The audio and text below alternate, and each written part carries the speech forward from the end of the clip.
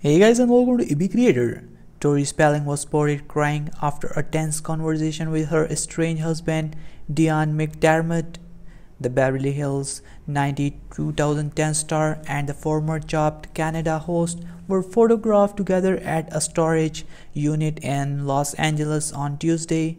Despite having recently gotten back on good terms, the former couple appeared heated at the facility.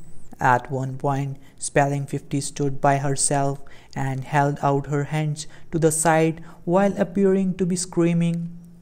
The actress remained behind him and looked upset while taking white garbage bags out of a car.